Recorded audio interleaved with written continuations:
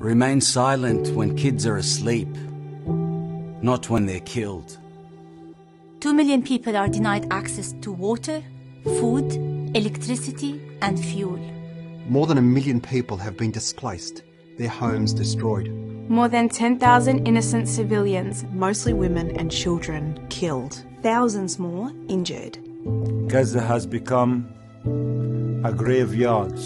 Every single day, more than 400 kids are being murdered.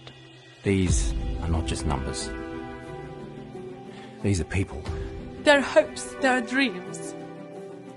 Their lives matter. Their lives should matter.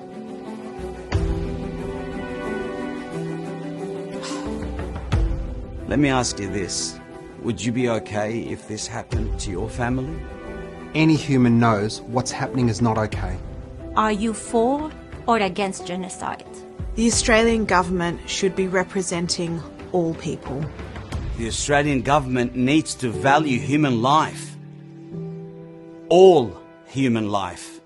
Exercise your right, express your humanity, demand your government take immediate action and call for a ceasefire.